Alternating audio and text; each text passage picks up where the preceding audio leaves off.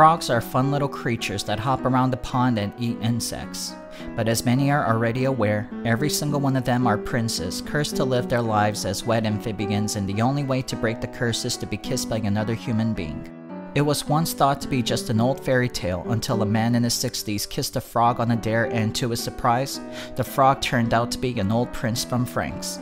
This incident encouraged many children and lonely adults to go out of their ways to chase frogs in the creeks, hoping to bag them a prince who could change their lives for the better. But what most don't realize until it's too late is that real-life princes are not like the ones from Disney movies. No, real princes are kind of gross, which makes sense since most of them hail from the Middle Ages. They're not exactly as clean and pristine as their media portrayals would lead you to believe. Personal hygiene and grooming aside, they're also churlish and tyrannical, very used to making their subjects suffer for their own amusement and executing them for looking at them. A lot of royal families also practiced inbreeding to keep the bloodline pure, which means that a lot of them had physical deformities and/or cognitive disabilities.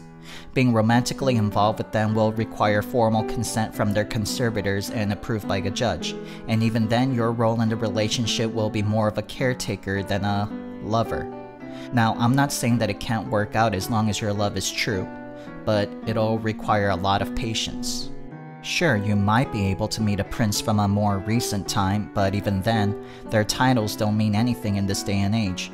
All their wealth and kingdoms are long gone, their lineage but a distant memory.